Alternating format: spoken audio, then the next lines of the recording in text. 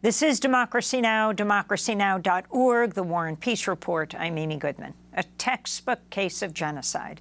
Israel has been explicit about what it's carrying out in Gaza. Why isn't the world listening? That's the headline of a new piece in Jewish Currents by our next guest, Raz Segal. He's an Israeli historian, associate professor of Holocaust and genocide studies at Stockton University, where he's also an endowed professor in the study of modern genocide. Raz Segal joins us now from Philadelphia. Professor Segal, welcome to Democracy Now! Lay out your case. Thank you for having me. I think that indeed what we're seeing now in Gaza is a case of genocide. We have to understand that the UN Convention on the Prevention and Punishment of the Crime of Genocide from 1948 requires that we see special intent for genocide to happen. And to quote the convention, intent to destroy a group as defined as racial, ethnic, religious, or national, as such, that is collectively, not just individuals. And this intent, as we just heard, is on full display by Israeli politicians and army officers. Since 7th of October, we heard Israel's president. It's well known what Defense Minister Yoav Gallant said on 9th of October, declaring a complete siege on Gaza, cutting off water, food, fuel, stating that we're fighting human animals and we will react accordingly. He also said that we will eliminate everything.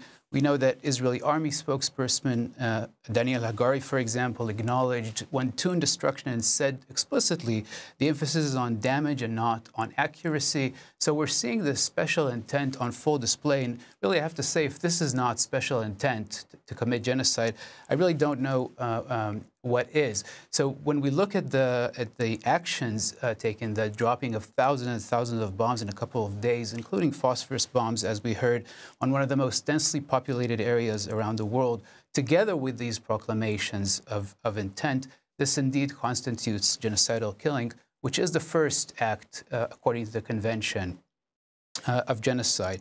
And Israel, I must say, is also perpetrating act number 2 and 3, that is causing serious bodily or mental harm, and creating conditions designed to bring about the destruction of the group by cutting off water, food, supply of energy, bombing hospitals, ordering the fast evictions of hospitals, which the World Health Organization has declared to be, quote, a death sentence.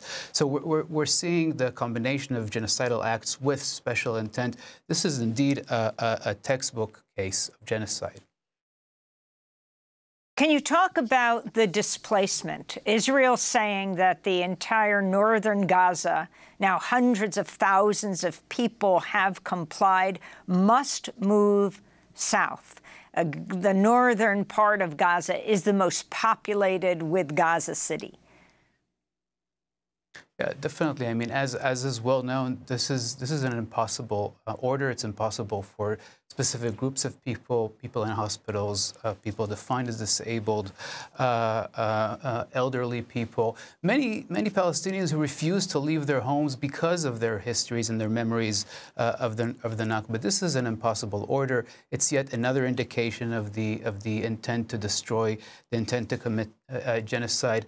It's also worthwhile to emphasize Defense Minister Yoav Gallant new term that he coined, complete siege. It seems like a completely new term that really takes what was already a 17-year siege on Gaza, the longest in modern history, which is already a clear violation of international humanitarian law. It takes this siege and now turns it into a complete siege, which really signals the turn to this kind of genocidal destruction that we're seeing, including with this eviction order. It's also worthwhile to try to explain, I think, why Israel is so explicit in its declaration. We've heard Israel president talk about evil. We've also heard about Biden's use of the word evil. EU leaders describe the Hamas attack as evil. And it has to be said, the Hamas attack were clear war crimes. The mass murder of more than 1,000 Israeli civilians, a horrendous war crime that rightfully shocked many Israelis and many, many people around the world. But evil is not a term to describe them. Evil is a term to decontextualize. Evil is a term to demonize and to really enhance the widespread fantasies of Israelis today that they're fighting Nazis. Actually, former Prime Minister Naftali Bennett said that directly in an interview yesterday. We are fighting Nazis. We see this in many, many other indications in Israeli society and politics today. And if we're fighting Nazis, then everything is permissible. Professor Segal, I actually wanted to go to the former Prime Minister Naftali Bennett, who's currently in the Israeli army. This is from a few days ago, where he exploded at the Sky News anchor Kamali Melbourne during an interview Thursday when Melbourne pressed him on Israel's attacks on Palestinian civilians. This is a part of what he said. What about those Palestinians in hospital who are on life support and babies and incubators whose life support and incubator will have to be turned off because the Israelis have cut the power to Gaza? Are you seriously keep on asking me about Palestinian civilians? What's wrong with you? Have you not seen what happened? We're fighting Nazis. We don't target them. Now, the world can come and bring them anything they want. If you want to bring them electricity, I'm not going to feed electricity or water to my enemies. If anyone else wants, that's fine. We're not responsible for them. This is the point. But you this keep is the on. point. I want to tell you. No, listen. You listen to me right now. I've heard you enough. No, I understand. We're trying to have a conversation here. Listen, this is my program. This is my show. And I am asking the questions. You're raising your voice, and I've asked you, and we've already stopped, please, and let me finish. We've already distinguished between Hamas. I want to tell you, shame on you. You're trying to speak over me. We are not. Shame on you. It's nothing about shame. We're trying to have a conversation about a very serious situation here, and you are refusing to address it. So that is the former Israeli Prime Minister Naftali Bennett exploding at the Sky News anchor Kamali Melbourne.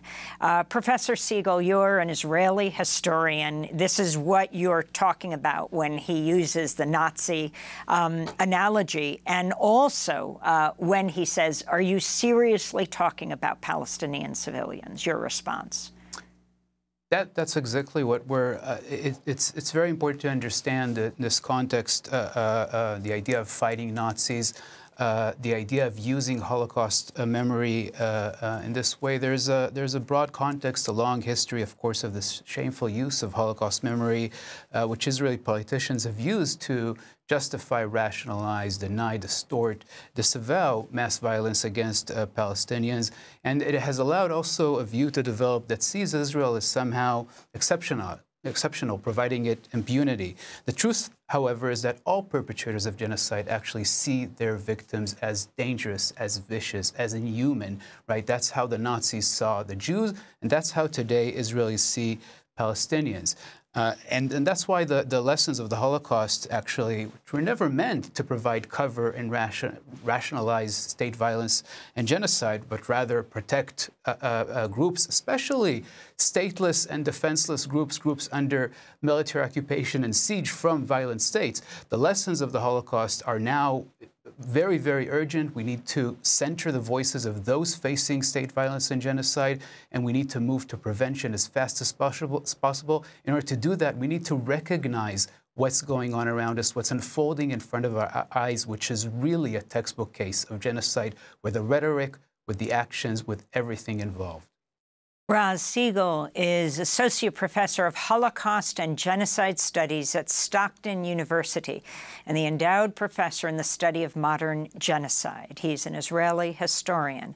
His new article for Jewish Currents will link to A Textbook Case of Genocide. The subtitle, Israel's been explicit about what it's carrying out in Gaza. Why isn't the world listening? Back in 30 seconds.